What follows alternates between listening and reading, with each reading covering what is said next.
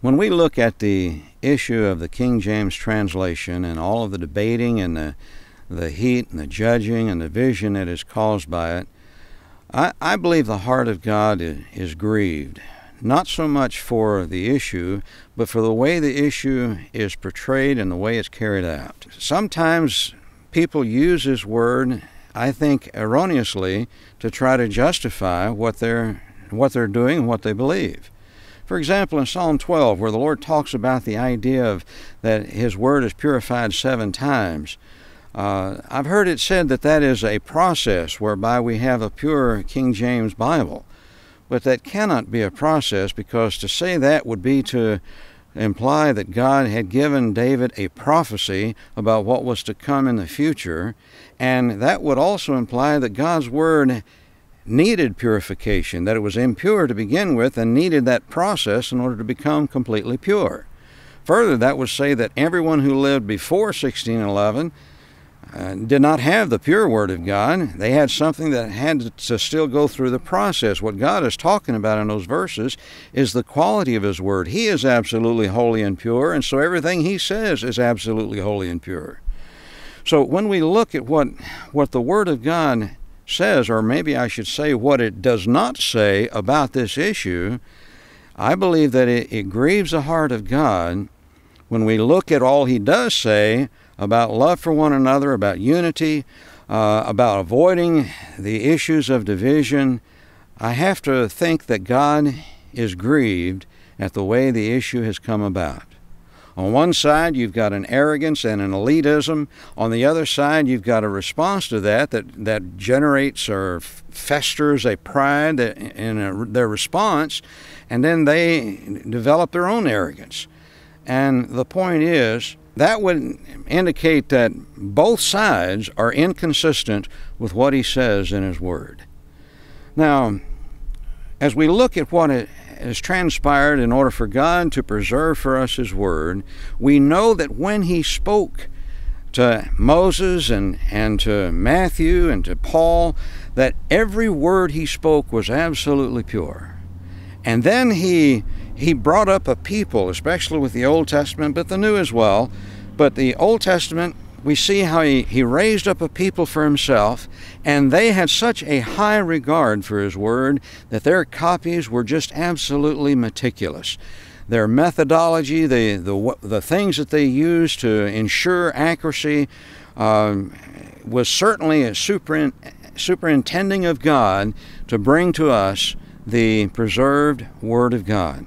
And then in the translation work down through the years, though it's not an exact science, it's not like a mathematical formula, still we recognize that God has preserved His Word so we can hold it in our hand and we can know, thus saith the Lord, for what it is. The reason I believe with all of my heart that the King James translation is the superior translation is because of the manuscripts and the evidence of the line that they're from, because of the scholarship and the piety of the men who did the translation, and because of their methodology. The checks and balances in which they are continually checking one another has not been equaled in any modern translation today. When we look at the manuscripts, there were 2,200 that were available to them at the time, and the instructions that were given to the translators were that they were to use the bishop's Bible inasmuch as it accurately portrayed what God said in the manuscript evidence. So consequently, they worked with those translations, or those manuscripts, to bring forth the King James translation. An interesting fact is that no two of them agreed. There were differences between them, so all of them were somewhat impure. There had some additions or deletions in them that weren't exactly what they should be, but they were so clearly additions, they were so clearly evidence of the errors that were there that the translators could figure out through a process of weighing each one which ones were the gems of the Word of God. So consequently, God worked in them to bring about this translation. The scholarship that was there and the piety of the men has not been equaled in modern translations. Most modern translations included people that were clearly ecumenical in their mindset, and many were even unbelievers. And so we have to understand that the scholarship and the piety, or the level of godliness that these men portrayed in their walk with God, has been superior to anything that has been compiled together for the modern translations. And then as we look at the system of checks and balances, they checked and rechecked in such a way that it was clearly evident. They were very concerned that they would have what God has said, not just their own opinion or their pet doctrine. They couldn't get by with it even if they tried, because there was always someone to hold them up and say, no, that's not what he said. Look over here. And so we have an absolute conviction that this is, in fact, what God has given for us. Now, in 1611, God put together this translation for us. The translators themselves made the statement in their preface to the edition, in which they said that this is one more perfect translation. They didn't claim it was the perfect translation, but one that was more perfect. And when you look at what that is saying, then we have to understand, remembering that translation work is not an exact science, we have to recognize the fact that there are some words of which there is some question. None of them would make any difference in doctrine or conviction or life, in how we live our lives, but there would be the types of things which some translators would think that this English word would fit better for this Greek word, while others would think, no, I think this word would be better. So consequently, there is an element of subjectivity, but in the absolute truths of God, they were absolutely consistent that this is what God has said. So there is nothing to fear in reading the King James and taking every word and recognizing, thus saith the Lord. There is nothing in there that would pervert the truth of His Word. There is nothing in there that would cause anyone to doubt what He said. This is what God says. Now today, we have another line of manuscripts called the Alexandrian line. And the reason I cannot fully accept what they're trying to do is because how their process and their scholarship and so forth is in much more question than compared to those from the King James. When we look at the Alexandrian line of manuscripts, though they claim to be older, I think that has been answered in those from the other side that make it plain the reason they're older is because they were not used. And so we understand that there is an argument that I haven't heard fully answered by anyone. But nevertheless, they're convinced that they have a superior translation because they're older manuscripts that it's based upon. And so we come to Westcott and Hort and the modern translations. Now, here's the thing. With the Alexandrian manuscripts that were used, we have to recognize that the translations that have come out of those still contains the energy of the Word of God within them.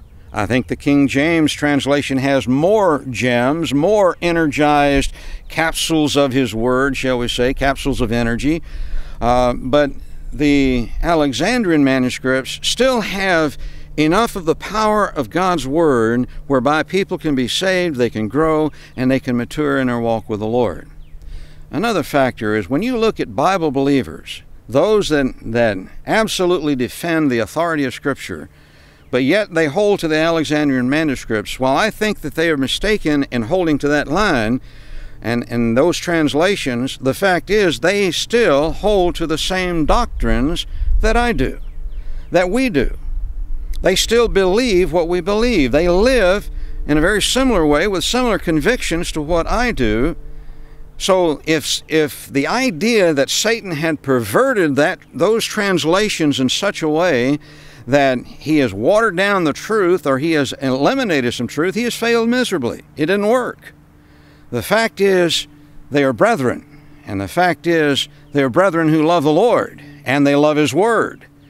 I believe they're in error in thinking the other manuscripts are better, or the other translations are better. But at the same time, we need to understand, from God's perspective, what He expects of us as His believers. When I preach, every message I preach, I am far more concerned about what God says in the translation than trying to defend something that stands by itself. I've heard it said that the King James translation is like a lion. You don't defend it, just unleash it. And I fully believe that what we need to do is look at what He says and obey what He says. And if we did, then we would be very, very careful to not only stand where we should stand, but stand in the spirit in which God tells us to stand. I believe that those that hold to the King James translation are very sincere. I don't question that. But there are three primary motivations that are given for believing the King James Bible. Let's look at them. One of them, I've heard it said that, bless God, I believe it, it is true. It is the Word of God. But when we look at what they're saying, they are completely subjective. They are saying they believe it because they want to believe it, not because of any evidence at all. And they are of the opinion that that's the way it should be, and so bless God it is, and I believe it. But that is not a reason. That is just their subjective opinion about it. The second reason why I have heard people claim that they believe in the King James Bible is because that's what they've been taught. That's what they've been taught all their life. And what they're saying is that there's been a strong personality in their life that has convinced them, and they've accepted not only the position, but the spirit in which the position is given, and consequently, they stand as they stand. Now, that's the beginning of a tradition. And the Lord has clearly spoken about holding up tradition at the same level as the commandments of God. He calls it hypocrisy. He says that it's something that is worshiping Him with your mouth, but not with your heart. And so we recognize that that is inconsistent with His Word.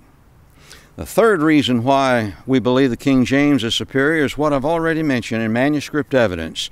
The fact that the men who did the translation were superior in scholarship and piety, in their methodology, and with the manuscripts that they used. But there is even a danger here too, because the Lord says to avoid genealogies that create division. Now the context, of course, is speaking of the Jewish dependence upon genealogy for their history, for their heritage, and giving them a sense of pride over Gentiles, thus creating division. But the application goes in so many different ways and so many other issues. For example, landmarkism that demands a genealogy of Baptist preachers from the time of Christ and churches down through the time of Christ is using that genealogy as a basis of division, which is in defiance of what God says there. And the same with manuscript evidence. We're looking at a genealogy of manuscripts. And if that is the basis of creating division, God is not pleased because it ignores what He says about it. It's interesting that the word heretic means to choose for the purpose of dividing. So consequently, the concept of using this issue as a basis of judging others, as a basis of dividing from fellowship and breaking up fellowship, is really a form of heresy and needs to be seen for what it is. Not the issue itself, but the idea of choosing it to create division. Consequently, I read the King James Bible because I believe it is the superior translation. I'm convinced that when I hold it in my hand, I can say with all sincerity, with all honesty, this is the very Word of God. I preach every word that is there. I take words and I focus on what He said without any concern at all that I'm not doing what He has said. I am not talking about what He has given to us in His Word. My greatest concern is what He says in the King James. And what he says in the King James is that we are to love one another in such a way that it marks us as his disciples. Consequently, that is the command that is most repeated in the New Testament. And consequently, we recognize that this absence of love, this even hatred and this anger and this harshness on both sides is something that must grieve the heart of God. So I urge you to stand where you believe, where your conviction leads you, but stand with the grace of God in you, that you can be an instrument in his hand to hold forth, "Thus saith the Lord."